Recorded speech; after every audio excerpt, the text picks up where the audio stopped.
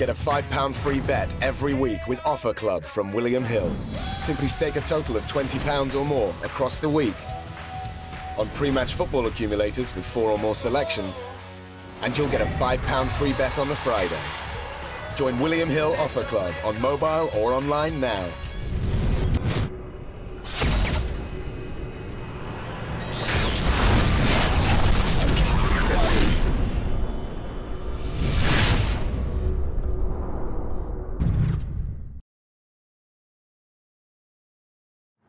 And let's talk about Lomachenko versus Walters. How do you see that fight playing out? Look, it's probably one of the best fights that one of the fights that people want to see, because everybody knows what Walters has done, but what Lomachenko's been doing lately, what he did against Martinez was incredible. You know, he fought a beautiful fight and then knocks him out cold. It was insane. So it's a fight that people really want to see. Maybe not the biggest, because when it comes to numbers, because none of them are from the United States or none of them are Hispanic, but it is in the boxing world. It is probably one of the biggest fights of the year, because that it's like for boxing people, it's like a boxing fans, it's like a 50-50 fight. I give the edge to Lomachenko, because he just has beautiful footwork. He's fast. He throws punches from different angles. And Walters is a strong, solid fighter, but kind of like one-dimensional. I think Lomachenko. I give the edge to Lomachenko, but it's still a very close fight. And do you think Walters will be able to bring that power up to 130 pounds? I think so. I think a fighter with power has to have the power. You know, what's his name? Even Lomachenko's moving up in weight too, and he showed power at 130.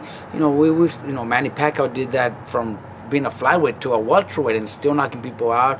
You know, when you have the power, you have the power. And yes, the fighters are bigger, the fighters are stronger. But if you really see boxing right now, if you go through the list of all the 140s, the 147s, there are guys that have been moving up in weight also. You know, we're not talking about the Leonard, Hagler, Hearns era, where they were solid welterweights. Yeah. Right now we're talking about all the guys that have been moving up from 130, 35, 40, and they're in the welterweight division.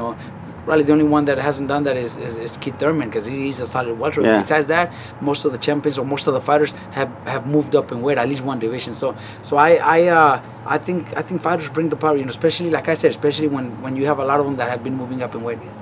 What are some of the strengths and weaknesses that you saw in Walters in the fight against Donaire? Well, first of all, if I'm not mistaken, I think it was the 3rd round.